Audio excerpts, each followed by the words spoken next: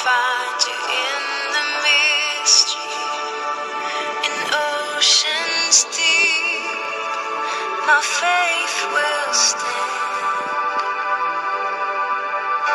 and I will call upon your name,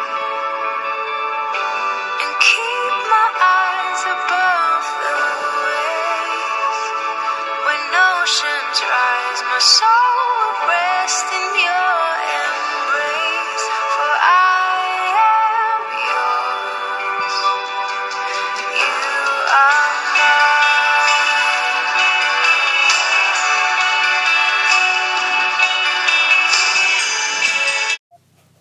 Here I sat down with Jeffrey from Worldwide Village to ask him a little bit of questions about what he does for the people in Haiti. You asked about the mission trips, whether we would go down and build houses.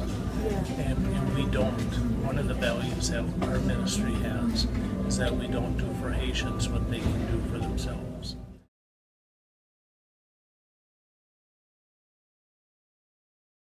Here, raise the funds to do that.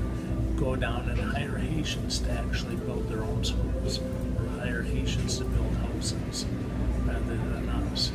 And so that's one of our values, is that we don't do for Haitians what they can do for themselves. So when our mission teams come down, they really come down alongside the Haitians, and they help them, they mentor to them, they serve, they interact and develop relationships with them.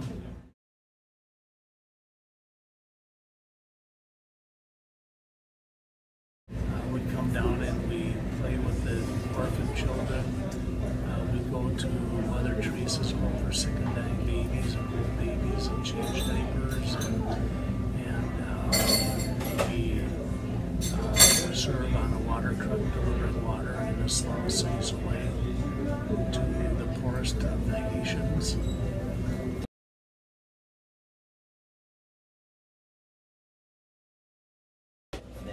Probably my first trip.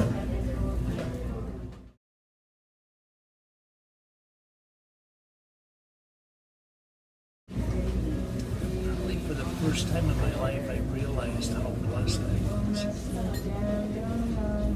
I just realized how much I had and how much they didn't have. They were living in shanties with leaky roofs and cardboard beds, and laying on the ground and dirt floors, and 5, 6, 7, 8 people to a small 8x8 shanty, and I get to come home to a nice house. I saw people who didn't know where their next meal was coming from. I can go through a drive-through or go to any restaurant. And I realized just how incredibly blessed I was to have been born into the richest country in the world. Over 100,000 children under the ages of 5 suffer from malnutrition. 1 out of 5 children in Haiti are malnourished. Haitian dirt cookies are cookies made of dirt and clay. Haitians eat dirt cookies because of the lack of food. Dirt cookies are used to trick their stomachs into thinking it's real food. That way it can fill their stomach.